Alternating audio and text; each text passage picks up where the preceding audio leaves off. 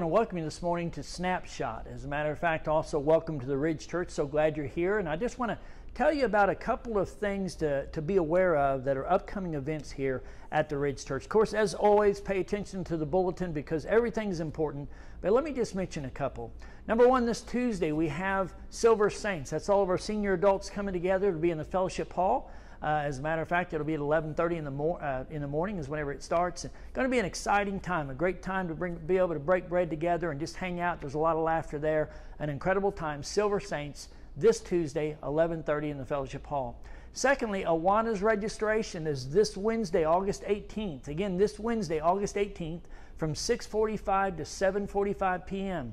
So please come and register your children for Awana's. We're in for a great year. It's just around the corner, and we're excited about what God's going to do through this great next generation. Hey, this is movie week here at the Ridge. Here's what I mean by that. 2 movies to mention to you today. Number one, the drive-in movie night. That is this Friday night, August 20th at 8 p.m. It's going to be out on the north lot, okay? Again, that is this Friday night, August 20th at 8 p.m. We're going to have hot dogs and popcorn and snow cones and soft drinks and all kinds of stuff. It's a free event. It'll be an incredible time. You'll be able to sit in the comfort of your own car and be able to hear it on your own radio, so hope you'll come. If it rains, we're still going to have it. It'll just move into the fellowship hall, okay? So the rain, if it comes, would move it into the fellowship hall. And then also the second movie night of the week is a week from today on Sunday, the 22nd of August. It's Sunday afternoon, and it's a children's movie night from 4 to 6 p.m. It'll be in the fellowship hall as well, and it's everybody from 4 years old to 5th grade. It's, of course, families, parents, grandparents, everybody can come, but especially 4 years old to the 5th grade. If a child is 1st grade and under, then they do need to be accompanied by an adult the entire time. It's going to be a great week here at the Ridge Church. Hey, I want to take you to a verse of Scripture found in the longest chapter in the Bible, Psalms 119 and verse 11. Many know this verse and have it committed to memory. It says, "Your word I've hidden in my heart that I might not sin against you." Your word, the Bible, I have hidden in my heart. Why? That I might not sin against you. You know, the more of this precious, inerrant, infallible book, the Bible, that we hide in our heart through Scripture memory, I believe the more ability that God gives us to be able to walk a life that would be effective and honoring to Him. So, hey, right now we have an opportunity to worship together. I want to encourage you to stand and join in worship.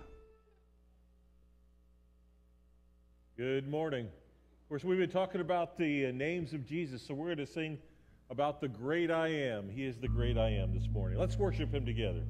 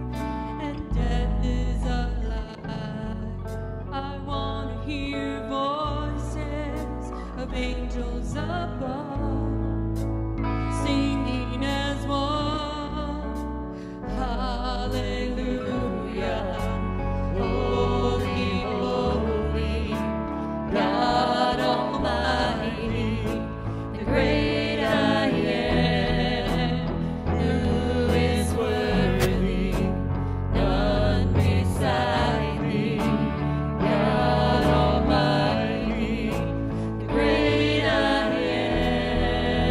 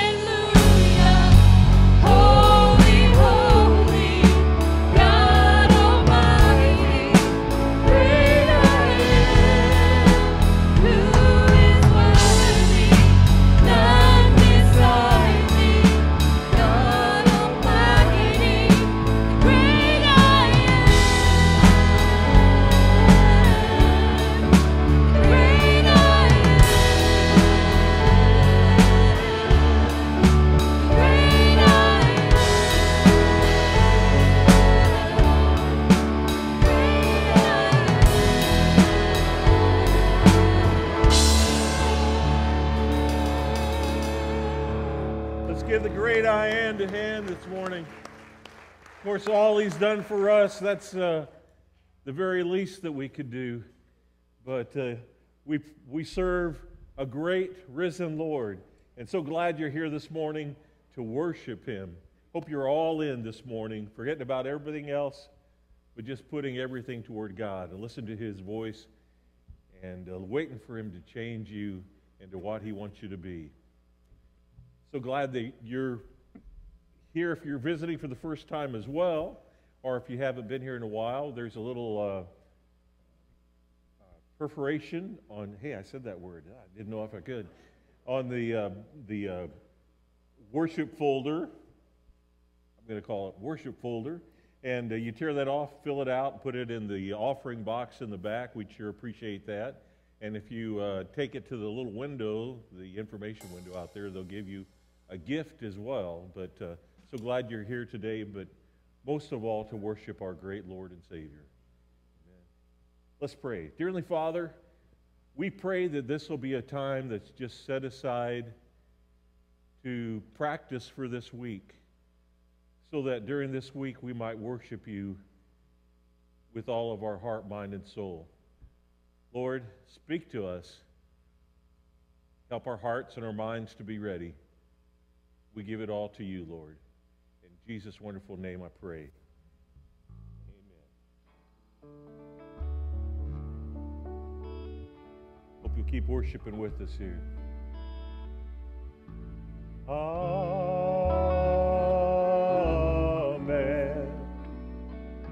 Amen. Amen.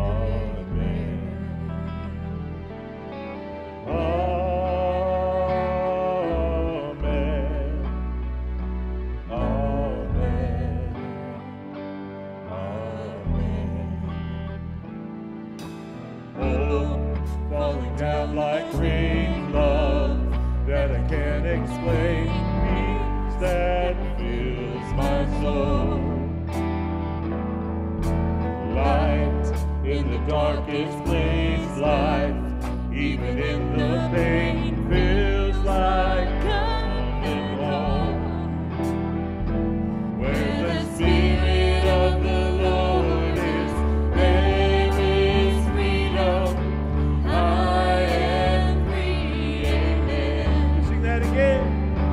Where the Spirit of the Lord is, there is freedom. I am free, amen.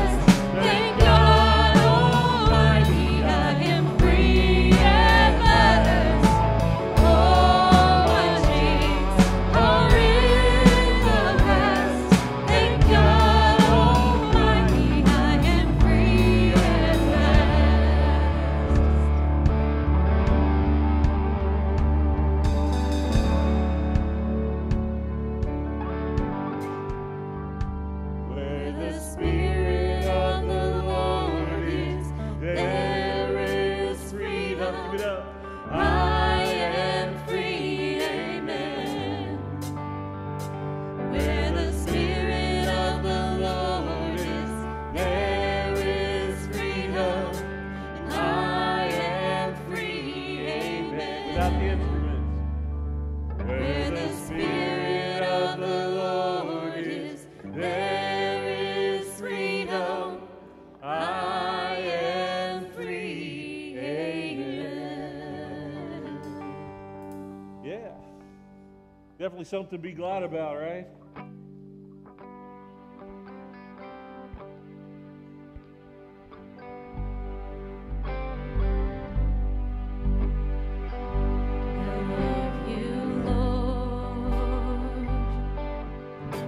Your mercy never fails me. All my days I've been held in your hands. From the moment that I wake up until I lay my head, I will sing of the goodness of God. All my life you have been faithful.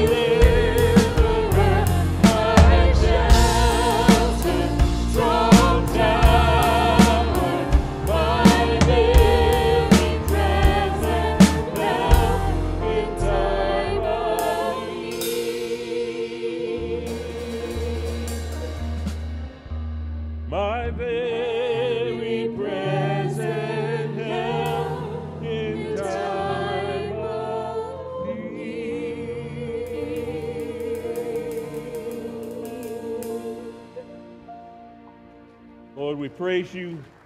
Accept our praise this morning, please, Lord. In Jesus' name, amen. Be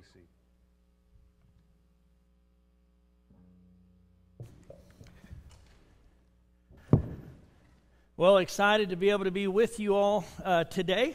And we are going through a series of the names of God. And so I have the opportunity today to talk about the horn of my salvation. The horn of my salvation. As a matter of fact, that is, it's one of my favorite things to be able to talk about. Whenever Roger was saying, hey, what would you, and it's everybody's favorite thing to talk about, but what would you like to be able to do? I chose Jehovah, Qeren, Yesha, and that's the last time you're going to hear me say it because I respect the language too much to say it like a Missouri hillbilly, okay? But it means in English, the horn of my salvation, okay? And I'm going to put my phone right there, not because I'm going to look at the time, sorry, you're out of luck there, but because it's too lumpy in my pocket. So, but yeah, excited to be able to share. I want to ask you to turn with me this morning to two passages of Scripture. Number one, if you'd turn to Mark chapter 10, we're going to be looking at verses 17 through 22. It'll be on the screen as well, but if you have your copy of God's Word, Mark chapter 10, verses 17 through 22. Put your silk ribbon there, a marker of some sort, and then turn over to Psalms chapter 18. Psalms chapter 18. So we're going to begin reading in Psalms chapter 18, but then quickly, in a very short period of time into the message, I want to flip over to Mark chapter 10. The horn of our salvation, we know what that's about. As a matter of fact, in Psalms chapter 18, David was just delivered by his enemies. It's an incredible story, and he immediately writes a song to God in appreciation for that deliverance. Now, we know that it's kind of interesting how that all pans out because this book, the Bible, there's one author, and that's God. He uses 40 different human instruments, but one of those is King David writing this song, but we even know that's inspired by God.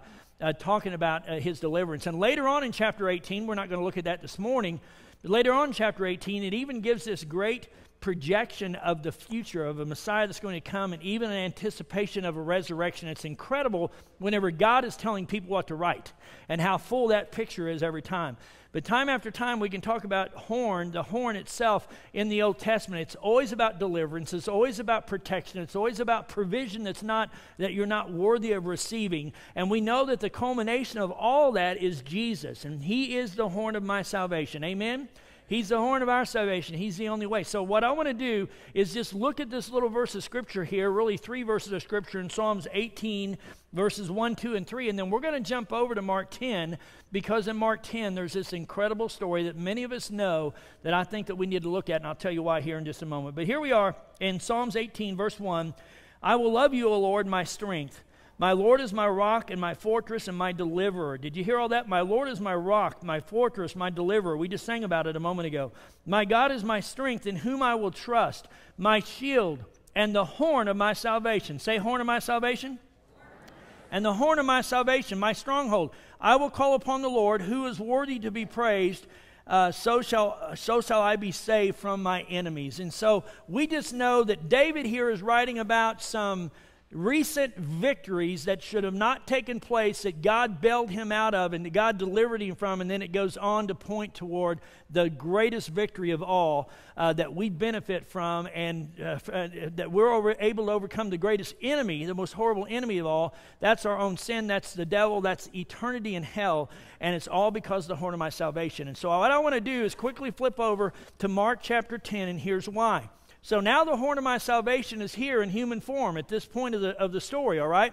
Jesus is here. He's 100% God, yet 100% man. And here's what happens. This incredibly cool thing takes place. You've heard the story many times. But there's this man that came running to Jesus and asked him a question. And the question that he asked Jesus, the horn of our salvation, the rescuer, the deliverer, is this: what must I do to have eternal life? What must I do to live forever? What must I do to know that I'm going to heaven when I die? And the reason why I love this story, and there's so many great ones in there, right? The reason why I love this story is because we hear the answer from Jesus. Jesus is getting ready to answer a guy here on earth. Here's what you need to do to know that you've been rescued. Here's what you need to do to know that the horn of your salvation has kicked in. Here's what you need to know that you've been delivered from hell. And so we're not just going to hear my opinion. It has become my opinion because it's in this perfect book. We're not just going to hear the idea or the theology or doctrine or of this church. It is because it's in this book. But we're going to hear Jesus, his answer to this man. And so I want you to listen very closely as we begin to look at this passage of Scripture. I'm going to read verses 17 through 22. Keep your Bible handy because there's a couple of verses we're going to come back to as we continue to hopefully see the Holy Spirit unpack this for us. So here's what it says. Mark chapter 10 and verse 17. Now as Jesus was going out on the road, one came running, knelt before him, and asked him, Good teacher, what shall I do that I may inherit eternal life? Now there's the question. Good teacher, what shall I do that I may inherit eternal life? In other words, what do I need to do to know I'm living forever? What do I need to do to know that I'm going to heaven when I die? Verse 18, so Jesus said to him, Why do you call me good? No one is good but one, that is God. You know the commandments. Do not commit adultery. Do not murder. Do not steal. Do not bear false witness. Do not defraud. Honor your father and your mother. And he answered and said to him, Teacher, all these things I have kept from my youth. Then Jesus, looking at him, loved him and said to him, One thing you lack. Go your way, sell whatever you have and give to the poor, and you will have treasure in heaven, and come, take up the cross, and follow me. But he was sad at this word, and went away sorrowful, for he had great possessions. Let's pray together. Father, again, we just need to pause and ask you to convey what only you can convey. And God, I just need to confess before you, you already know this, and before these sweet people, I am so glad it's not on my shoulders to deliver this message. Forgive me for the times that I think it's about me. But God, we desperately need to hear from you today. And God, this message, it's just for us to understand what you require of us, to know that we're secure in you. Not only for a home in heaven, but God, to have that connection and relationship and purpose right here the moment we embrace you. God, help us and draw hearts. And we'll be careful to give you every bit of the credit because it's all about you. We love you. We ask it all, again, in the strong name of our King Jesus. Amen.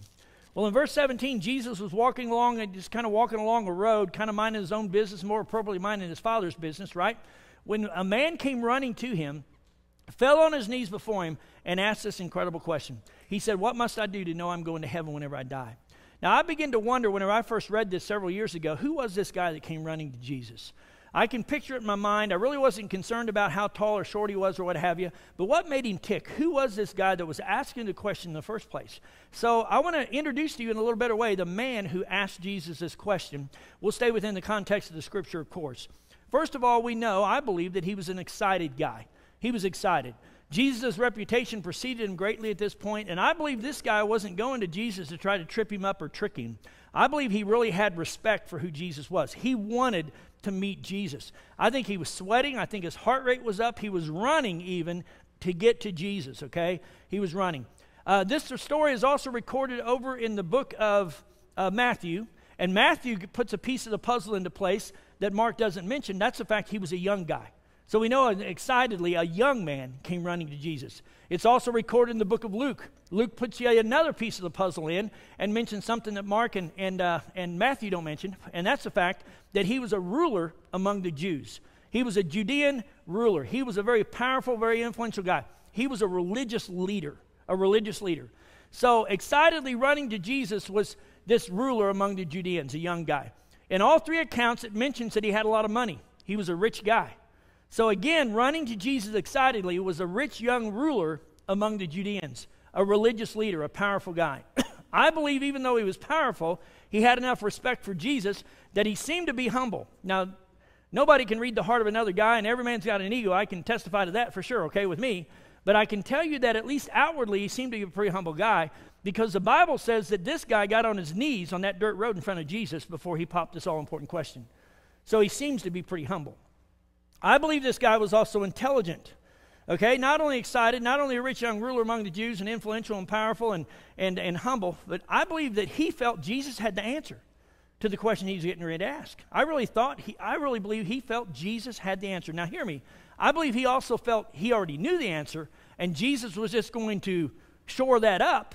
That wasn't the case, but I really do believe that he thought that Jesus had the answer. So I don't know about you, but if somebody had told me this story for the very first time, only to that point, I'd never heard the story before, and they said, Bob, what do you think's going to happen? I would say, this guy is just around the corner from surrendering to Christ. Any moment now, he's going to end up being a follower of Jesus. I mean, think about it. He's asking the right question.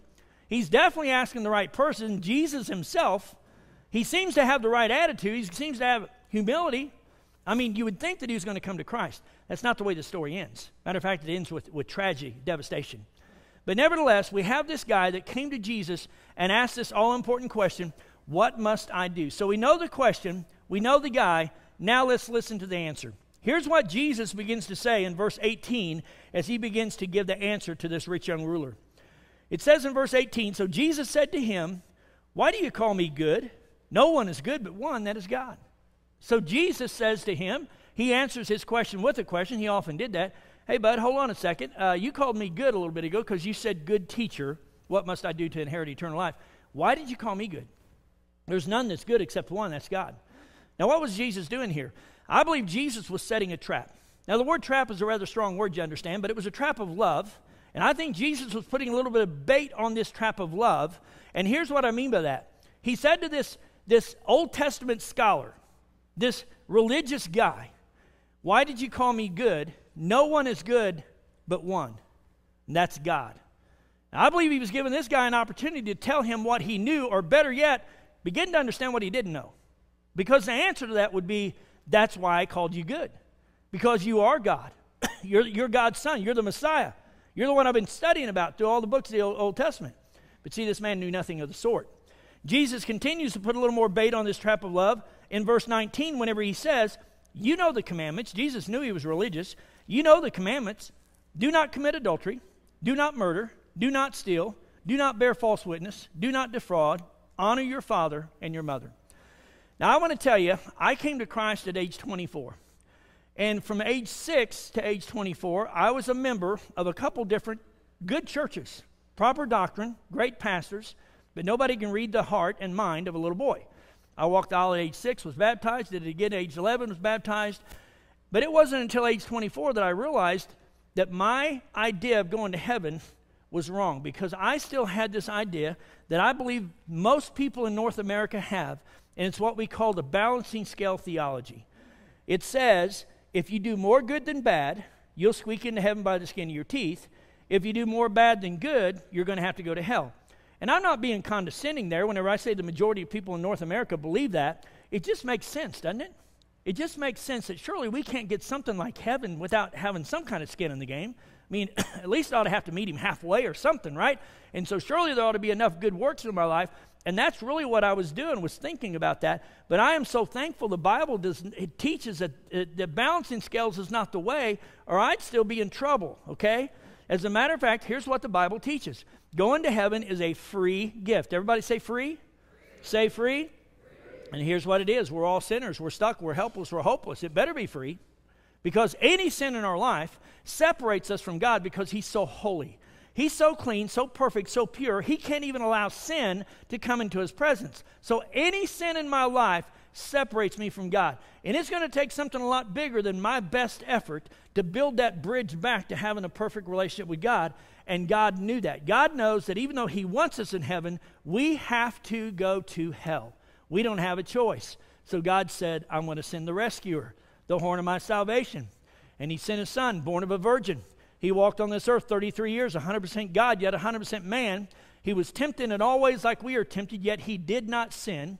He died on a cross for our sins. His blood was shed to cover our sin. His sacrifice was the only thing big enough to cover the wickedness in our life. And he rose from the dead on the third day. And any man, woman, boy, or girl that will come before him and surrender and say, Jesus, I am stuck, I'm helpless, I'm hopeless, I can't do enough works to get me to heaven, I have to go to hell. I trust you. I trust your blood. I trust your sacrifice. I trust your ability to raise from the dead. I trust that to get me to heaven. I want you to be my God. We know that it's free. Amen? But here's the deal. Man comes to Jesus, good teacher, what must I do to go to heaven? He said, why'd you call me good? And then Jesus mentions some of the 10 Commandments. It almost sounds like he's talking balancing scale. And he's not, okay, you know that. But here's what he says. Again, do not commit adultery. Do not murder. Do not steal. Do not bear false witness. Do not defraud. Honor your father and your mother. Sounds like he's saying if you're a good enough old boy, you might make it. What's Jesus saying? Well, we find that Jesus, sure enough, mentioned 6 of the 10 Commandments. Very, very intentionally. He's God, knew exactly what he was doing, of course. Left the first 4 out, okay? The 10 Commandments are found in Deuteronomy chapter 5, Exodus chapter 20. Read those whenever you get home. We're not going to look at them today due to the time factor. But you'll find out that Jesus, sure enough, on purpose, did not mention number 1 through 4, but on purpose mentioned only numbers 5 through 10. And if you examine those, here's what we find. We find that the first 4 commandments, the commandments that Jesus did not mention, have everything to do with a person here on earth being able to have an intimate encounter with God in heaven. The last 6 commandments, the commandments that Jesus did mention, have everything to do with man's relationship, woman's relationship to other people here on earth. Okay? Jesus knew something about this religious guy. I believe this man was a good man. I believe he tried to be religious. I believe he tried to have good works. I believe he was a good husband. I believe he did some things for other people. And Jesus knew that this religious guy knew everything there was to know about being good to other people here on earth. But even with all of his religion, he didn't have a clue that a man here on earth could actually have an intimate relationship with God in heaven. So at this point, as Jesus continued to put a little more bait on that trap of love, he didn't even bring it into the picture. As a matter of fact, just to hopefully take the mud out of the water, the first 4 commandments, the commandments that Jesus did not mention, say something to this effect: take no other gods before me, worship me and me alone. Make no graven images. Do not take the Lord's name in vain. And remember the Sabbath day and keep it holy. All dealing with our relationship to God. The last 6, the 6 that he brought into the picture says, do not commit adultery. Don't cheat on your spouse. That's a human relationship. Do not murder anyone. That'll definitely put a damper on a human relationship. Do not steal. Do not lie. Do not defraud or covet. And obey mom and dad. All human relationships. And Jesus was saying, he's got that down. But the first part about knowing God, he doesn't know. So as he laid that bit of bait on that trap of love, in verse 20, the rich young ruler takes the bait. Listen to what it says. And he, the rich young ruler, and he answered and said to Jesus, Teacher, all these things I have kept from my youth. He took the bait. He said, man, Jesus, I thought that's what you were going to say, kind of why I asked. I want to tell you, I've done all that stuff. Everything you just mentioned, I've done since I was a small boy. As a matter of fact, get this, Jesus. I have never cheated on my wife. I've never murdered anyone. I've never stolen. I've never told a lie. That was a lie, by the way. I've never defrauded. I've always obeyed my parents. According to your answer, the gate to heaven is going to be 8 miles wide. I'm going to breeze through. I'm home free. I've got it made. This guy was relying on his religious experience and his good works. His good works. You know, I want to tell you, men like these are recorded in Scripture of standing in the hot sun for hours having Scripture being read over them. Men like these would be in the temple every time the doors open. Men like these would have probably committed more Old Testament Scripture to memory than anybody in this room. He didn't memorize it with his heart, but with his head, you understand, he had it down, right? I mean, this was a good guy, and he thought religion was it. And then Jesus allowed the trap to throw in verse 21. It says in verse 21, Then Jesus, looking at him, loved him, and said to him, One thing you lack. He said, Rich young ruler, you're a great guy. You've stood in the hot sun with Scripture being read over you. You've committed hundreds of Old Testament Scripture to memory. You're in the temple every day. You're a great guy. But the thing that you asked me was, what must you do to go to heaven when you die? And here's my answer. Good to other people, all that stuff. Something you're missing. There's one thing you lack. And I can't stress it enough. Being religious will not get you to heaven. Being religious will not get me to heaven. I'm a Christian with a capital C and a Baptist with a little b. We can't get Catholic enough, Methodist enough, Presbyterian enough, non-denominational enough. It's never going to be about the religion. It's always going to be about Jesus. He is our only way to heaven. I've heard Roger say on multiple occasions, whenever man tries to help out God, it gets complicated real fast. And that's what religion's done. There's one place in the book of James that says, be religious. If the Bible says it enough, it's enough. It's once, it's enough. So I'm not knocking religion, but it's not our way. Our way is a relationship with Christ. I had some religion in my life, especially as a small boy. It came alive at age 24 because without Jesus, it was nothing. It was nothing. So Jesus says, you're missing it. So let's look at verse 21 again and see what Jesus says the guy was missing, okay? Then Jesus, looking at him, loved him and said to him, one thing you lack. Here it is. You ready? Here's what he was missing. Go your way, sell whatever you have, and give it to the poor, and you'll have treasure in heaven. Take up the cross and follow me. Now, hit the brakes. It sounds like he's talking balance and scales. Go sell everything you have and give it to the poor. Isn't that works? What was Jesus saying? The only way that we can know what Jesus was saying and really understand it is look back at the very first clause of verse 21. The very first clause says, then Jesus looking at him. One translation says, then Jesus beholding him. What does that mean? Well, if that said, then Ron looking at Bob, all that would mean is Ron could see me on the outside. Ron would examine me on the outside and say, that guy should be a movie star. You know, stuff like that, right? Wasn't that funny? Okay. Actually, it was. Thanks for laughing. I appreciate the... But I'm just telling you, all we could do is look on the outside. I could tell you what color shirt he had on. He could tell me on that. But whenever the Bible says, then Jesus looking at him, then Jesus beholding him, he wasn't looking on the outside. Jesus was examining everything about that man's life. He knew every false motive, every bit of wickedness, every bit of filth, all the garbage, all the good works, all the love for his wife in an attempt, the good, the bad, everything. Then Jesus looking at him. And so while Jesus was looking at him, he knew exactly who this guy's God was or what it was. And all Jesus said to this guy was the same thing he preached throughout the whole gospel. He said, you've got a God, it's not me. Get rid of your God, and I have to be your God. So in this man's case, he said, your God is your money. Go sell everything you have, give it to the poor, pick up your cross, and follow after me.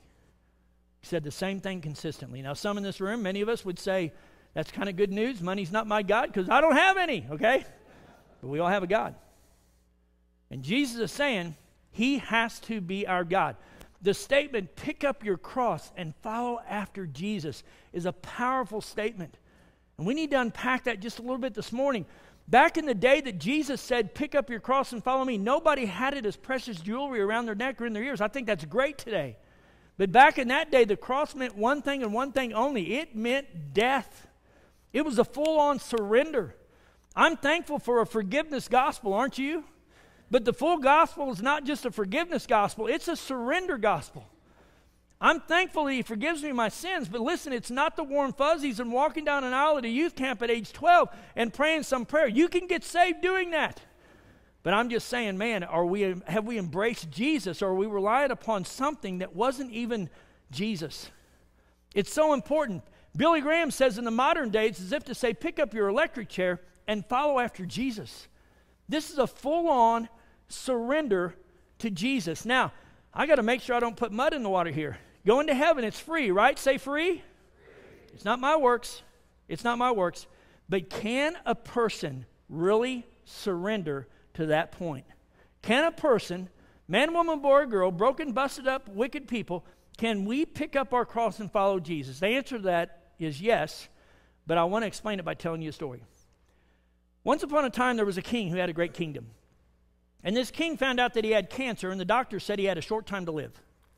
So the king knew of a peasant in his kingdom that really loved Jesus. And the king had his soldiers go out and summons this peasant into his chambers. And the peasant was scared to death.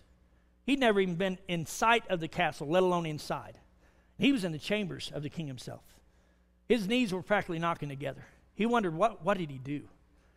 The king lifted himself from his bed, very frail stature, and he walked across this large chamber floor, and he walked over to the peasant and said, Peasant? He said, yes, sir.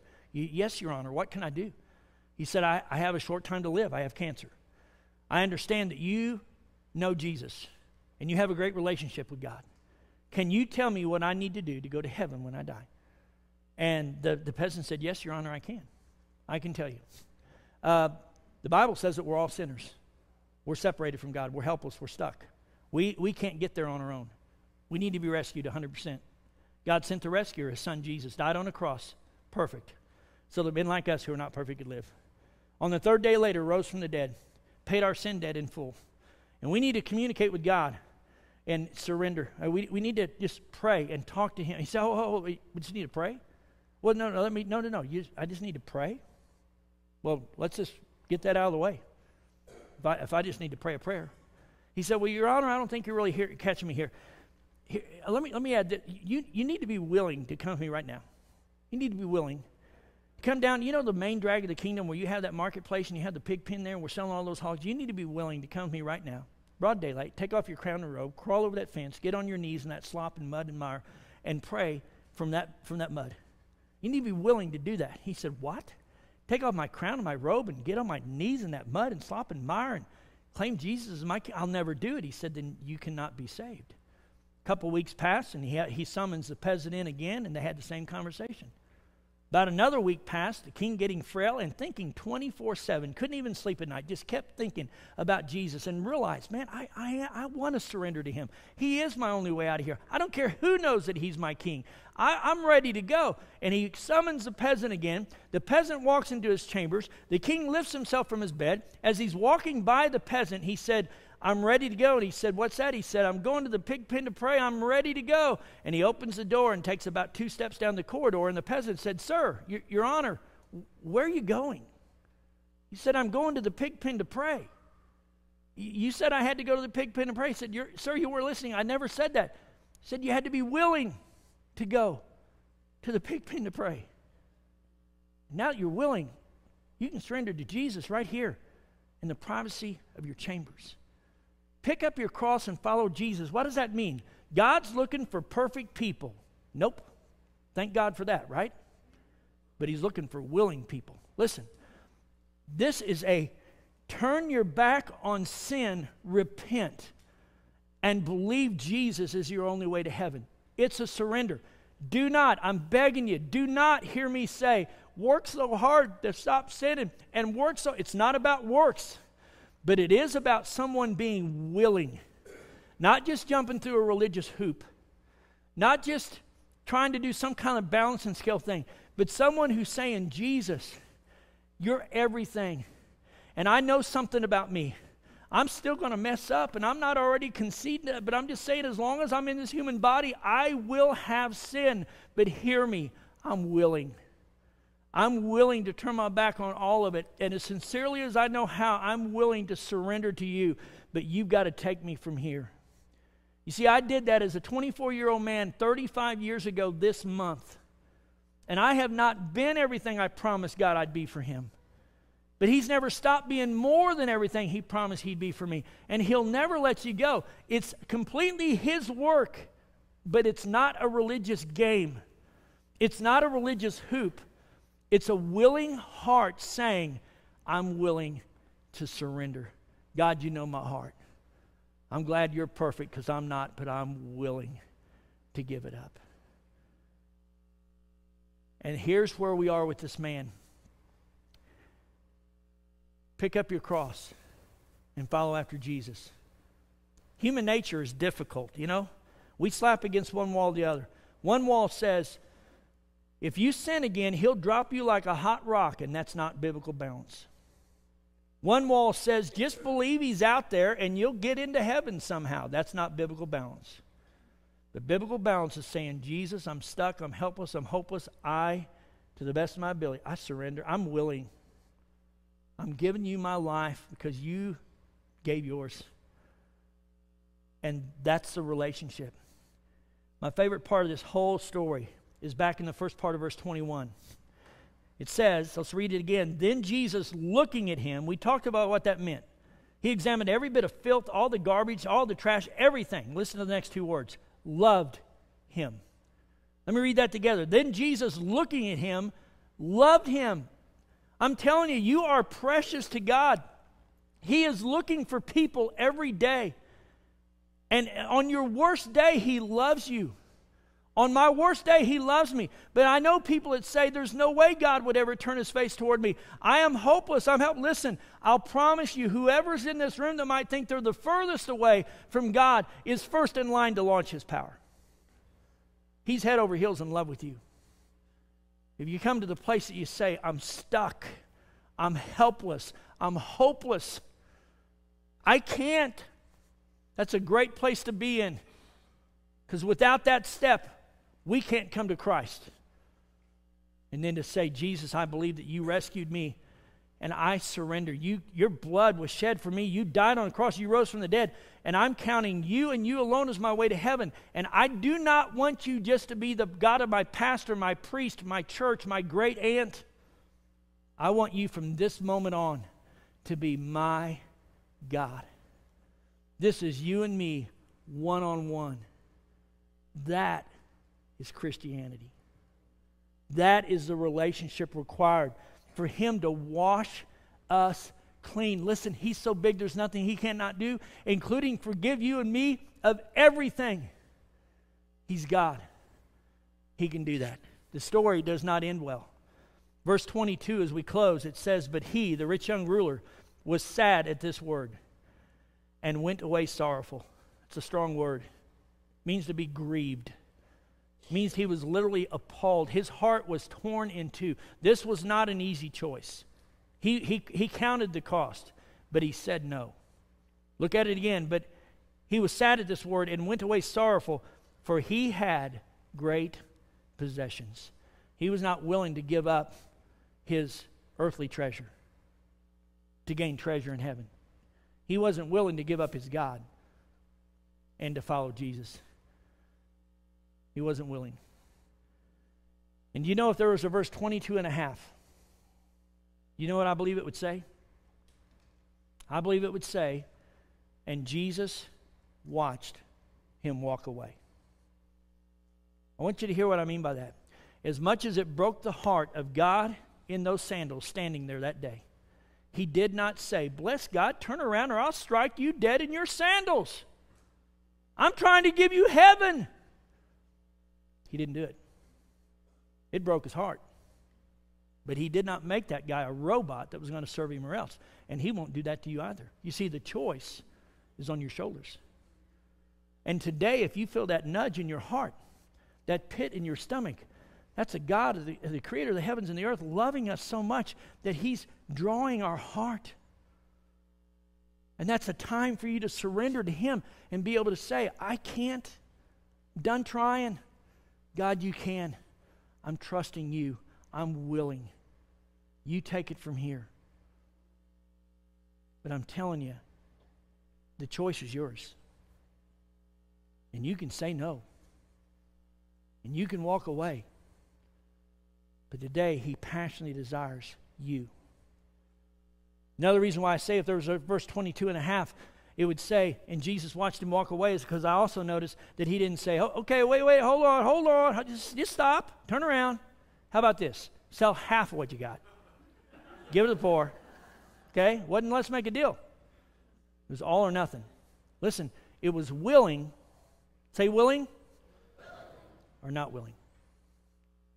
And he walked away. At the end of the 8 o'clock service, one of our precious members came up and said, "You know what else I think that verse would say if it was verse 22 and a half?" I said, "What's that?" She said, "I think it'd say Jesus wept," and I agree. His heart breaks for you, and he loves you. He is head over heels in love with you.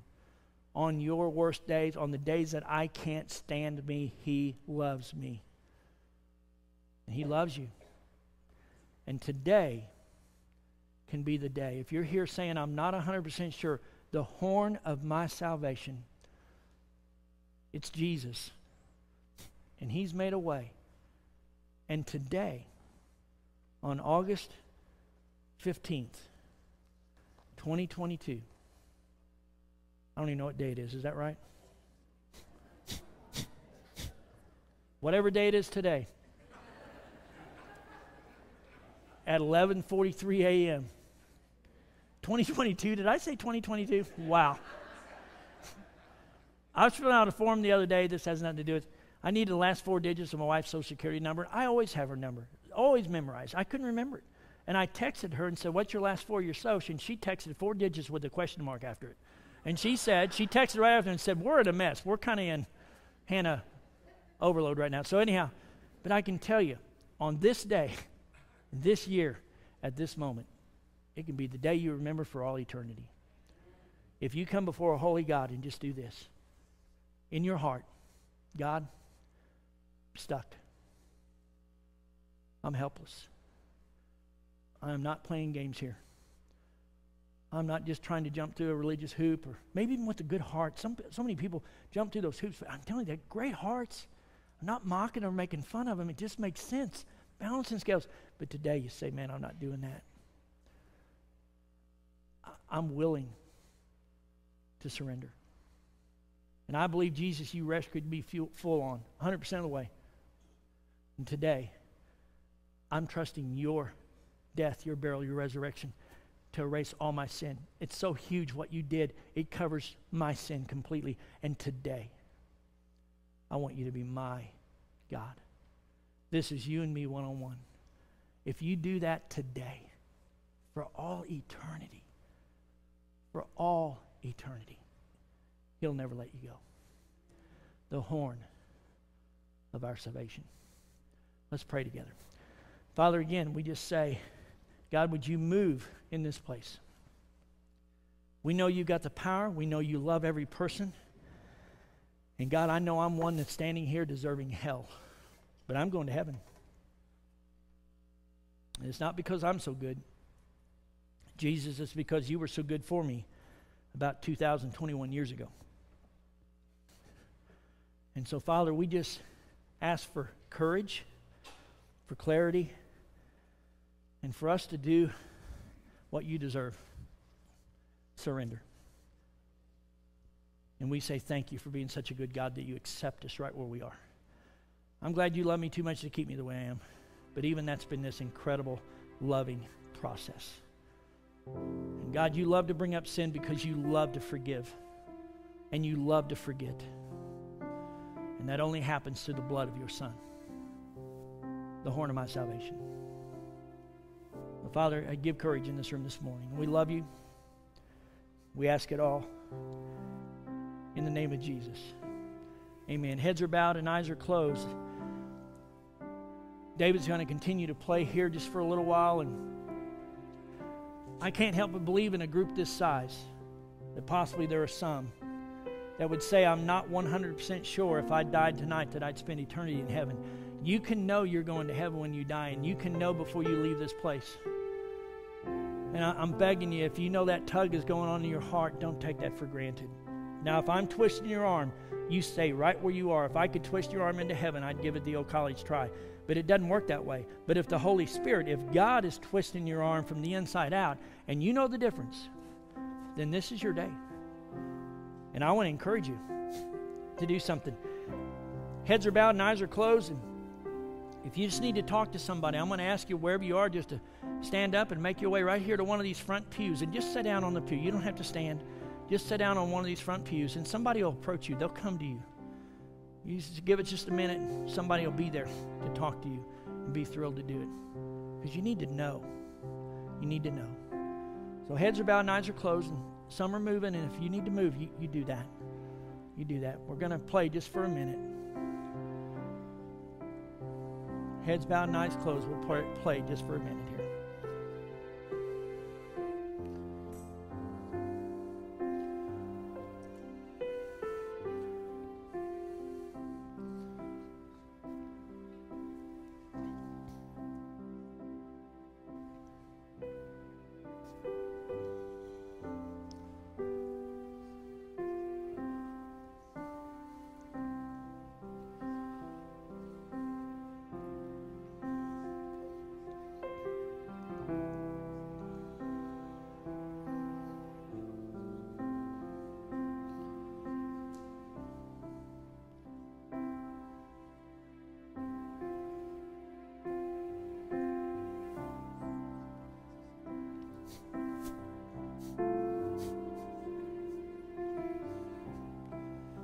Heads are still bowed and eyes are closed. Here's something else you can do if you say, man, I just don't know if I can step out, come up and sit on the front pew. I understand that.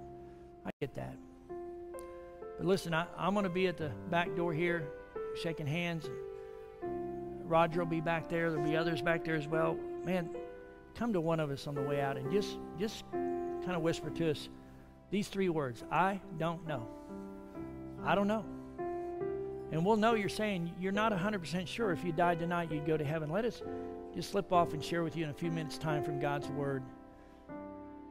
It's just too important Man, I've grown to love the people in this room. I don't know all of you, but I'm telling you, I love this place.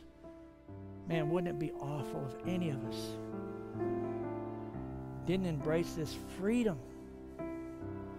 This freedom. We're going to continue to worship with the Lord's Supper. And what a great time to do that. But if you need to talk more, I'll be at the door. Roger will be at the door. Others will be at the door. Love you all. God bless you. Did anyone not receive a communion cup on your way in? If you'll hold your hand up, if I could get a few guys to go back and help and get some of those. We got some guys here. Just please keep your hand up until they get to you.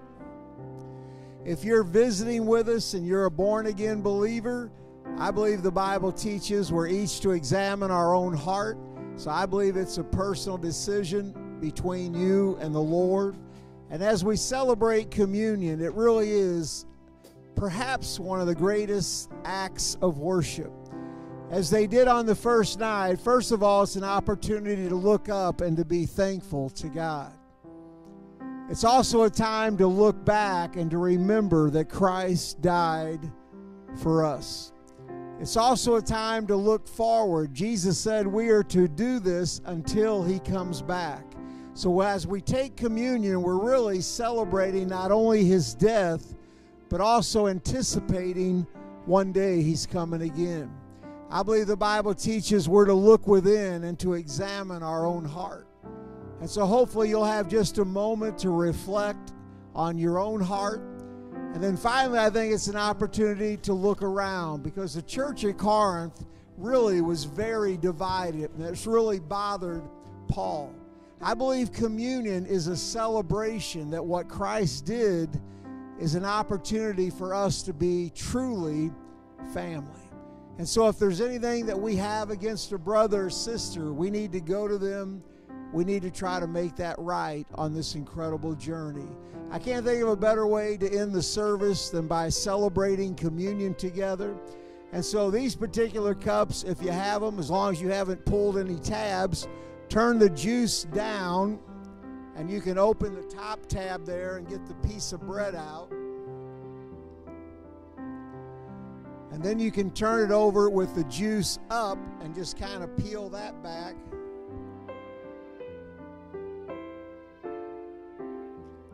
And so in just a moment, we're going to take the bread and then we're going to take the juice all at the same time. As Jesus on that very first night, as He gave communion, He said, as often as you eat this bread and drink this cup, I want you to remember me. And so as we eat the bread and drink the cup, let's just truly, with a thankful heart, be thankful to the Lord that He loved us. And so I want us all to look up and just say, thank you, Jesus. Thank you, Jesus. So let's eat the bread and drink the cup.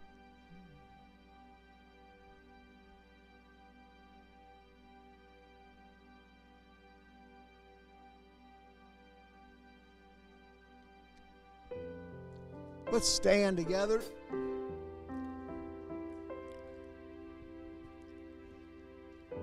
I want to have a word of prayer. We're going to close with a song.